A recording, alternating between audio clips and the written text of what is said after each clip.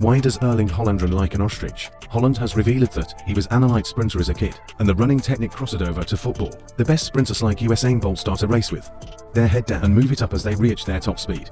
But Haaland keeps his head down the entire time he runs, while also keeping his head in front of his body, so he can have the explosive speed in the pitch. He also uses his long legs to his advantage while running. Is this why Haaland is only of the best strikers in the world? Let us know in the comments.